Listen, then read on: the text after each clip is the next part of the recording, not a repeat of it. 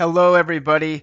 Dr. Tabor here, and I wanted to shoot a quick video for you. And I'm going to start doing a lot more of these informational videos, answering some of the most common questions that I get as a chiropractor.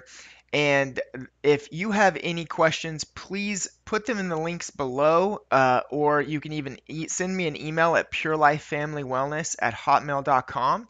And we'll get your questions answered. So one of the most common questions that I get is, how often should I get adjusted? All right, so I'm going to take you through and show you what I believe this answer is, and it's based off of my experience, the research that I've done, and some of the research that I've seen in the field of chiropractic and even in just medicine in general and spinal health in general. And so I think any chiropractor who answers this question might give you a slightly different answer based on their experience and the research that they've done. But this is coming from me. I've spent a considerable amount of time trying to answer this question for myself and for my family to make sure that we're getting the absolute best results. So first of all, let me tell you a little bit about my experience and where this answer is coming from. So, I've been a chiropractor now for over 15 years. I am the producer or executive producer, or co-executive producer of the movie and documentary A Better Way. If you haven't seen that, it's on Amazon. If you search for A Better Way, it's a great movie. You'll learn a lot from that. I've seen thousands of patients in my office over the years, and I kind of keep a relative track on how many adjustments I've given, chiropractic adjustments. And in my career so far, I've given about 180,000 adjustments. So that's where my experience is coming from. I've had my hands on a lot of people, been able to see a lot of people get well and stay well, and I kind of seen, how much adjustments it took to get them there and how many adjustments it took to keep them there, right?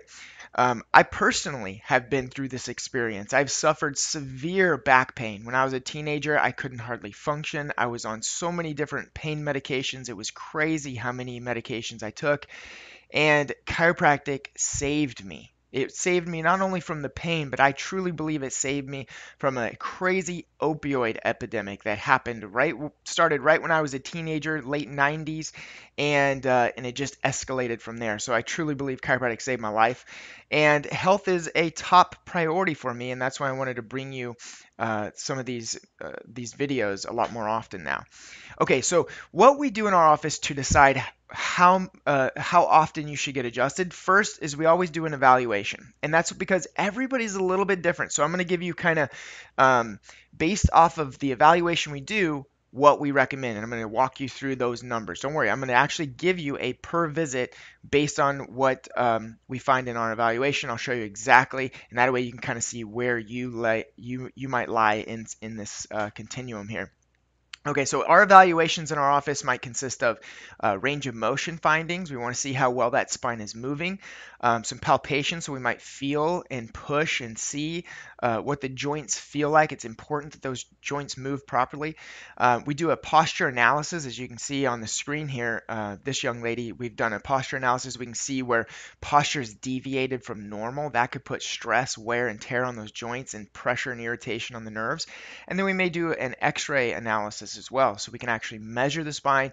We can look and see how healthy those discs are, if there's any arthritis, bone spurring, calcifications. All of those things are important. We're going to take all of that into account when we're determining what frequency of care that you should be on. So the evaluation is always important. If someone just comes up to you, if a chiropractor just comes up to you and says you need to come in X times per week, and they haven't done an evaluation, I would not take that too seriously. So we really need to know, what condition your spine is in to know what frequency of care you should be under or how many times you should be adjusted. Okay, so my recommendations are always based on number one, your goals, and then number two, my findings during that evaluation that we just talked about. So, for example, someone might come in and say, my goal is only to get out of pain, or my goal is to eliminate these headaches, or my goal is to stop this sciatica that's been bothering me. Well, we're going to base, our recommendations off of your goal, but we're also going to base those recommendations off the findings that we see in that exam and make sure those two can go together, right? Because if I tell you you need to come in, once a week and in order to get rid of your headaches, but you only want to come in once every month, those goals and those findings just don't match up, right? So we want to make sure that it's based on both goals and findings. Now, some people want even bigger goals, not just to get out of pain. Some people want to run a marathon. They want to start going for jogs again. Some people have grandkids or children they want to play with, and those are their goals. And so we want to get them not only back to health really quickly, but then be able to keep them healthy and keep them in a trajectory where they're just going to get healthier and healthier and able to do the things that they want to do. So it's important for you to think about what your goals are when you're trying to decide how often you should get adjusted. Okay, now that being said, all of that being said, here's kind of the phases of care that we would recommend in our office. There are three different phases, and I'll kind of talk you through what the frequency is for each phase and why we do what we do for each phase. Okay, now some people come in and they need to start with an initial intensive care. Right? Because let's say they have a really bad flare up. Their back is what we call hot, right? They can't even hardly sit down. They can't function. They can't sleep. They're in so much pain, it's miserable for them. Well, we may have to start them off at an initial intensive care phase where we're trying to stabilize the problem, we're trying to stop the damage, and we're trying to get them out of pain as quickly as possible, right? So they might have to come in every day in that initial phase of care. Now, we don't know how long that would go, but we're just trying to get them to back to a stable position, right? Now, the second phase of care, hopefully you don't have to start in the initial intensive care, but if you did, we would then move you into a corrective care phase. A lot of people just start in corrective care because they don't need the intensive daily adjustments. So if they start in corrective care, our objective in corrective care is to retrain the spine, to improve function, and to improve health. So if you came in and we found a problem in your spine that we need to correct, then we want to actually start off at a little bit higher frequency. So we may do 2 to 3 visits per week trying to correct that problem in your spine, or at least correct it as much as possible.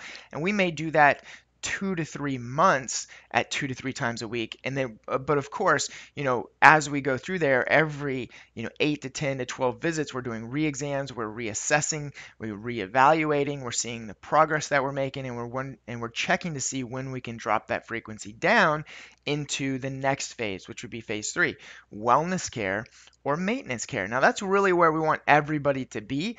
For those of you who have been under care for a long time, or maybe your kids don't have an issue or a problem, and you can start at wellness care or maintenance care, that's awesome. That's ideally what we want for everyone. Unfortunately, some people have to start at the initial intensive care. Some people have to start in corrective care, but we want to get you to wellness care and maintenance care. And this is continuing the care at the same trajectory or maintaining their new level of health to protect their progress, right? So especially if you've been through initial and corrective care, we don't want you to lose the progress that you've made. Wellness or maintenance care could vary depending on your health. Okay, so if you're someone, and I'll show you in just a second, if you're someone who has severe arthritis and you're in your late 50s, 60s, 70s, and we've tried to correct that as much as possible, we may need you to come in a little bit more frequently. If you're someone who's active and you want to stay active and you're exercising a lot, or you're in front of a computer, or you're having to sit for long periods of time, so you're just somebody who has a lot of stress on their spine, basically, you may be at a higher frequency. And so I recommend wellness care at weekly. Once a week checkups and adjustments. Some people come in every other week, and then very, very, very few, usually they're really young, will say monthly because their spines are in such a great shape. So let's dive into each one of these so you can kind of get a better understanding of why and what my recommendations would be based on in each one of these phases. And I'm going to show you a little bit of research behind it as well. Starting off with initial intensive care, right? Stabilizing the problem, stopping the damage, and getting you out of pain. The whole goal of this care right here is obvious. Let's get you out of pain and back to function as fast as you can. All right, so if the chiropractic treatment helps reduce pain a little bit each time, let's get that on as many times as we can. I have some people who come in the morning and get adjusted, and then they'll even come back in the afternoon and get adjusted, and it just gets them out of pain faster. Okay, so that's pretty self-explanatory right there. Why we would do intensive care on a daily basis. But let's look at corrective care. Now, some people ask the question, well, why would I need to come 2 to 3 times a week? Okay. And this is if we have an issue or a problem that needs correcting. So in corrective care, we're training those muscles. We're moving and aligning those bones. We're training the ligaments to not only change elasticity and shape and stretch, right? But we're training muscles to strengthen. We're correcting the actual spine in its alignment, in its motion, and in its strength. And this process takes two things: time and repetition. All right. I want you to think about going to the gym. The only way that you can get change in your body, and even when you go to the gym, you're affecting bones, muscles, and ligaments, right? You're trying to induce change in bones, muscles, and ligaments. And the only way that you could make a change in your body is through both time and repetition. In fact, the World Health Organization, if you notice this picture down on the bottom of your screen on the left, it says that you should exercise 60 minutes a day, at least 3 days a week. Okay, so why? Why 3 days a week? Why 3 times a week? Why should you exercise 3 times a week, according to the World Health Association? Because that's what your body responds to, is repetition over time. And you can see, like, that little picture I put there on the right, we get changes in our tissues when we are consistent over time. So like 3 days a week, you're going to see some change in your muscles if you're exercising 3 days a week. 4 days a week, you might see even more. 6 days a week, you might even see even more, right? So we want to put people on a rhythm, like a 3 time a week rhythm, to actually not only make changes, but then make those changes permanent over an amount of time. And this doesn't have to be forever. Usually it's 2 to 3 months. Sometimes in bad cases, it's 4 months. Um, but that corrective care is important so that we can make as much correction as possible in your spine before you're moving into a wellness or a maintenance type phase where you can just maintain that. And here's what wellness or maintenance is. Okay, so the reason why I would recommend wellness or maintenance, or the reason why somebody would want to be under wellness care, is to, number one, prevent flare-ups, okay, or most of your flare-ups. So I have some people who have arthritis in their spine. Look, if you can see those vertebrae at the bottom of your screen here, the one on the left says textbook normal. That's a healthy disc. You can see in phase one arthritis or phase one degeneration, we start to lose the disc height. Well, in that phase, we're trying to get as much correction as we can to try to get you back to textbook normal. But some people have already let their spine slip into phase two. And you can see in that under that vertebrae that says phase two that there's already bone spurs there. There's loss of disc height, there's bone spurs, there's calcifications, and even worse on phase three, right? Phase three started to fuse those joints together. And so those things hurt, right? You don't always feel them, but when you tweak them, you lift wrong, it can cause a flare up of pain in your spine. And it can put inflammation and pressure on those nerves. And so when someone would come in on a weekly basis to get adjusted, we're giving them the best chance of reducing your chances of a flare up or cause of pain. So if you already have some of that arthritis going on, you absolutely need to be on a weekly type checkup or adjustment so we can prevent that from getting worse, number one. And then we could prevent those flare ups as much as possible, number two.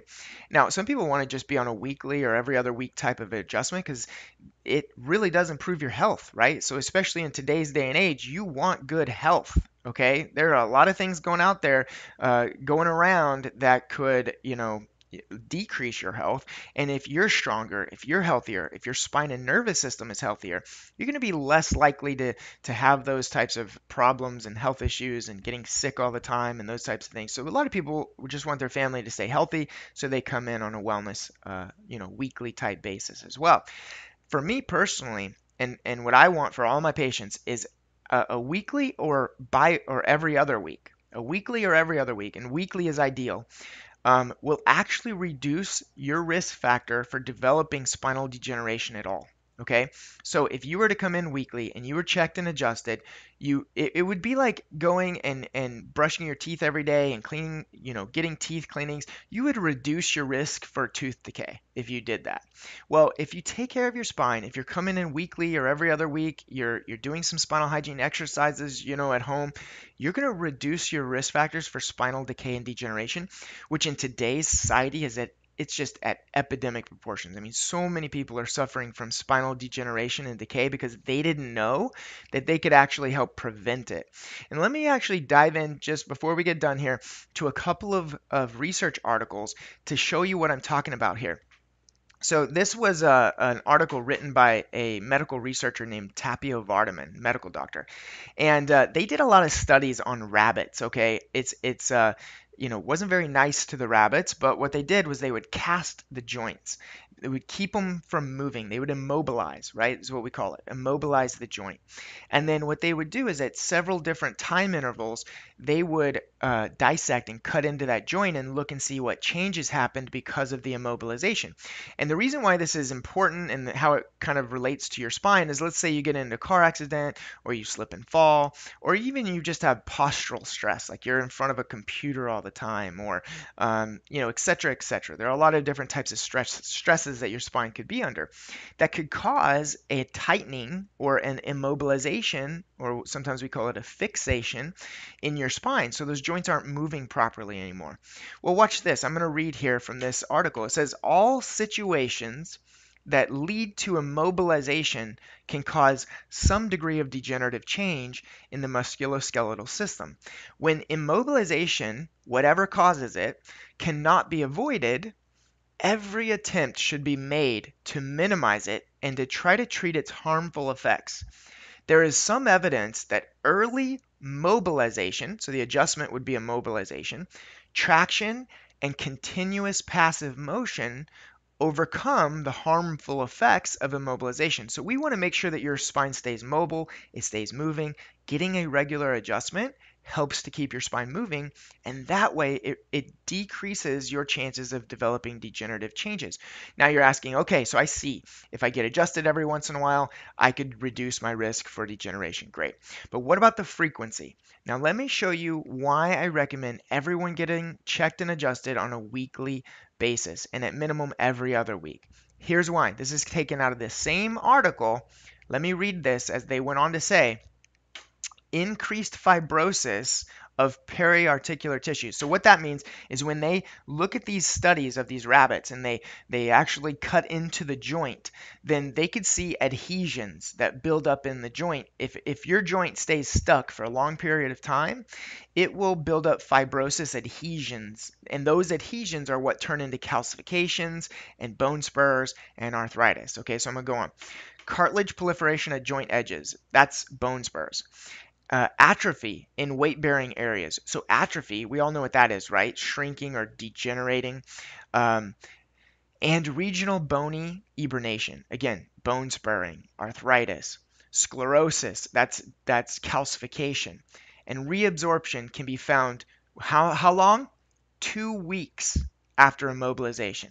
So when those rabbits, when their joints were fixated and immobilized for 2 weeks, they were developing adhesions, and those adhesions would turn into arthritis in only 2 weeks of immobilization.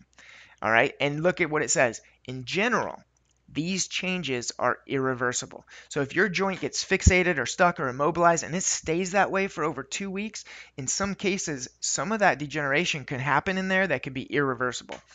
And then look at the bottom where it's underlined in red here.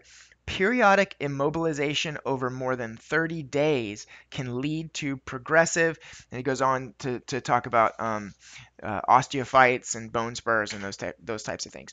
So basically, look, at minimum, you want to be getting checked and adjusted every 30 days. But I would recommend every week, or if your budget can't afford that, every other week, because you're literally reducing those fixations. You're reducing the chance of adhesions building in there, and you're reducing your chance of developing arthritis of your spine over time. So being on a wellness schedule can help you to maintain the health of your spine, reduce your risk factors for degenerative arthritis, feel better, function better, have less pain, less flare-ups. And so that's why my ultimate recommendation, if you don't need initial daily, right, intensive care, and you don't need corrective care, which a lot of people do need to start with corrective care, but it's only about 2 to 3 months of 2 to 3 times a week if you do need corrective care. But then moving into a wellness or maintenance type phase where you're getting adjusted weekly, or at least checked every other week, something like that, or possibly monthly if you're in really good shape. Okay. All right, so that is my answer to how often should I get adjusted. I hope that made sense. And if you have any questions, again, feel free to post comments below or send me an email at purelifefamilywellness@hotmail.com. Check out our website, that's purelifefamilywellness.com, or give us a phone call to schedule your adjustment. We'd love to have you in the office, and we can do a thorough evaluation, see where you're at as far as your spine and nervous system goes, and then see what kind of frequency you need and how often you should get adjusted. All right. Thanks for your time, and we'll see you on the next one.